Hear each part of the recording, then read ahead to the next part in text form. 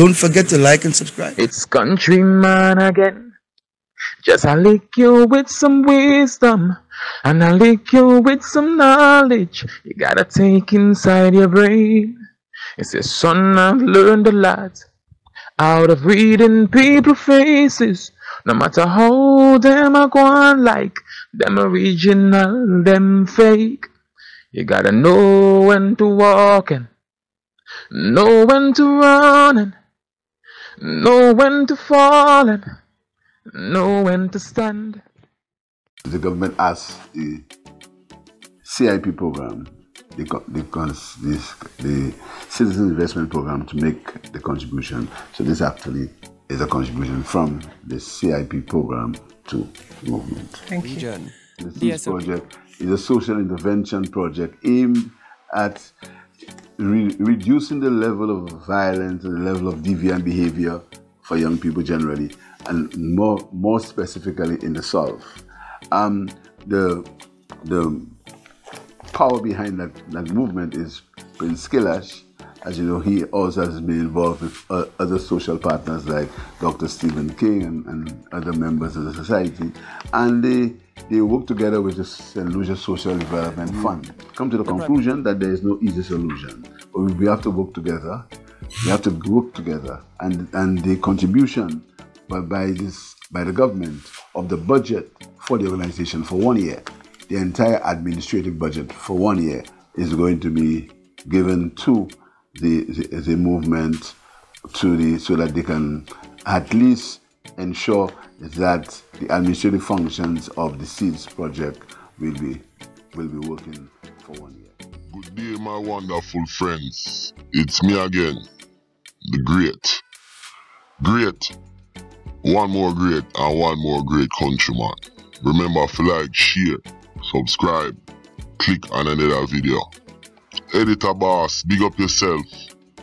All of my Vinci friend them, on a big up on yourself. St. Lucia, my St. Lucia people, Trinidad people, Jamaica, St. Martins, all of the island them. And don't forget Belize. See? Now, let's go. People, the wonderful people of St. Lucia. I saw a video from the news media, a news report. Look at the picture in front of you.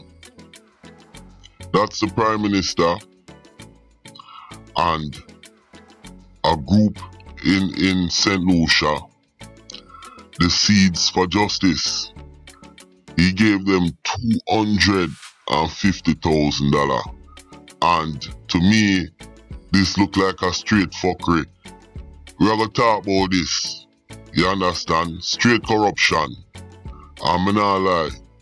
I lose half of that Prime Minister, yeah. Now, people, let's look into Prince Kilash. That's the man right there. With the turban and him dressing him, Naya being a robe and them thing there. We want to talk about him. Because him right there, so, getting $250,000. We know nothing is going back to the community. Now, I know what I'm going to say. How come I know that? Well, at that me I go prove right here, so, and show you. Let's go. Now, that Rasta man there, him name Prince Kilash.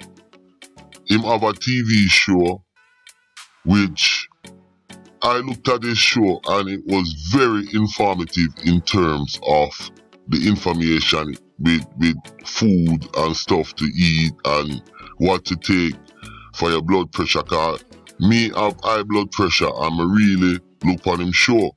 But after I do the research into this man right here, so I realize him have a cook shop in a St. Lucia. You understand? And in his cook shop, him cook certain kind of vital food and food where the body, good for the body. And you cannot get a plate of food for $25.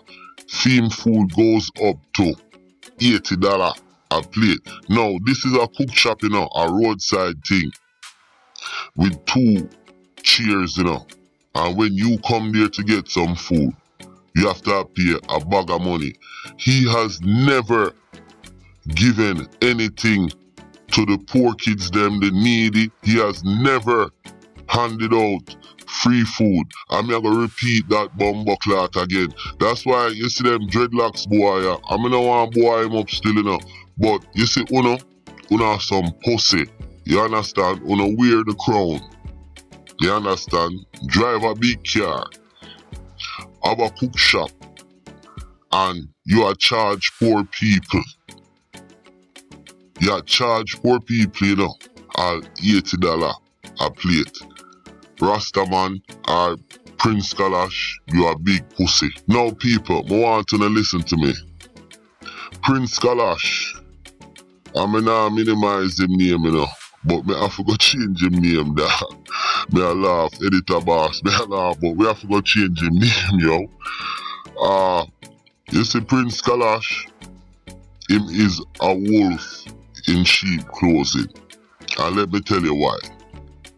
Everybody on his panel, or most of the people them on his panel, is all gangsters, drug dealers, and murderers. Now, you don't know who's on the panel, because I think Iron Pum Pum is on the panel, and she a fuck panel. Now you have Darth Vader, Dr. Death. He's also on the panel. Don't forget Plastic Face. Now, Pierre gave this man $150,000. Don't forget to like and subscribe. And he gave the Marcus Garvey Ross $20,000. Now, I am wondering if there is some special favors going on. Now, there's a couple different things, because I'm showing you how corruption running up. And I want you to listen to me. I want you to listen. Now, the CIP program, that's the passport program, you know. That's the citizenship for passport. And this program, it's marred with corruption and crisis. In St. Lucia, you have international businessmen speaking out, and the Prime Minister settled with these business people. Now, the CIP program is also the program that's funding this gangster group. You understand? The Seeds for Justice, which is led by Prince Kalash and the Legion of Doom. You understand? Wanna see how corruption is running in St. Lucia? The nearest thing to corruption with the CIP scandal and the Prime Minister. The Prime Minister said that he would settle out a court with this guy. Now, where would the Prime Minister get all these millions of dollars to settle out of court? I can tell you now where he's getting the money. He's going to the World Bank to borrow the money, and long after he's gone, your children is suffering for it. There you go, corruption at its best. I don't think you can see a better corrupted government. There's a place in Viewford called Mang. It's about 5 to 15 people live there. Everybody run away. They should take some of that money, the 250,000, and help the people them to come back there and come back in a them place. For real people, me go say something to you right now. I want you to listen. You see, this Prime Minister here are the most cowardice Prime Minister in the Caribbean. You have Jamaica Prime Minister. You have Antigua Prime Minister. You have St. Kitts Prime Minister. All these Prime Ministers came out and denounced gang and say, yo, them are dismantle gang and gangs are not safe in their country. You have St. Lucia Prime Minister come out and him say, I don't know what to do. I don't know what to do. Crime is everywhere in the Caribbean. No, Mr. Prime Minister, I know what to do. You have to take it to the gangs. You have to have the police dismantling them because you know who they are. So stop complaining about crime level and do something about it. Of men turned deadly on Thursday night, with St. Lucia recording its 51st known homicide for the year. Dead is Marcia resident, 25-year-old Kirtland Augustine. Madam should never die, so they should never kill my cousin. A cousin of the victim, who asked not to be identified, decried the violent killing. Madam was an angry person. He was good to everybody, so I don't know why they killed Madam from. Preliminary reports by eyewitnesses claim that a brawl inside a shop between some men escalated into gunfire, with several shots discharged, resulting in the death of one and another rushed to hospital. The grieving cousin reminisced on the final. People, you see where this youth get shot? If you remember a couple months ago, Mr. Hayes gets shot over there. Cocoa Boy. And remember the other one, Dress Bad, or where them want to call him get arrested for all that. Now, this place is a shop, and the shop is run by a youth named Kwame. And Kwame have drugs and gun over there. That's why you have all them little youth there over there, and him have them, and he's feeding them with the drug and the gun, and them go out and do fuckery. Kwame, me have to give you a name. A long time me not drop a name, and me have a new name for you, Kwame. You name the one-arm pirate.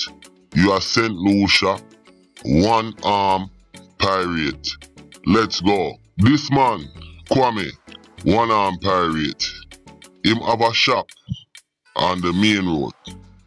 And in the morning, evening, noon, and night, you see about 20 youths or 20 men hanging out over there.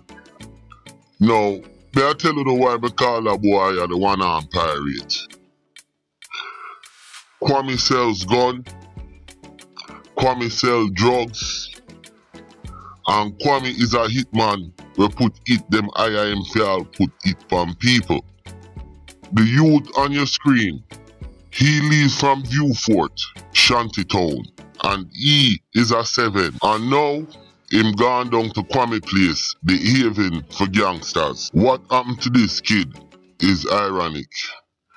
Cause everybody is saying, he's a good boy, he's a good boy, he's nice. That's lies. This guy was hanging out with Kwame. He's a gangster. Him see a man come there with him gun pon him, and he tried to take the man gun. Now the end result is dangerous, because all these things happen at Kwame shop are the area leading up to Kwame shop. Every dog and rat is afraid of Marchtown because of Kwame and Frosted Flakes. So now you have Teletubby, Chevron Joseph overlooking all these things. Now, Editor Boss a genius to blood clot. Pardon my language. The man come up with the right name for St. Lucia Prime Minister. And we are going to call him Crime Minister. Crime Minister is his new name. Why hasn't Crime Minister dismantle the gangs and take it to them? And he knows who they are. It's only a handful of people. Yes, St. Lucia, let's stay proactive. Stop the complaining. My name is Countryman. Don't forget to like and subscribe.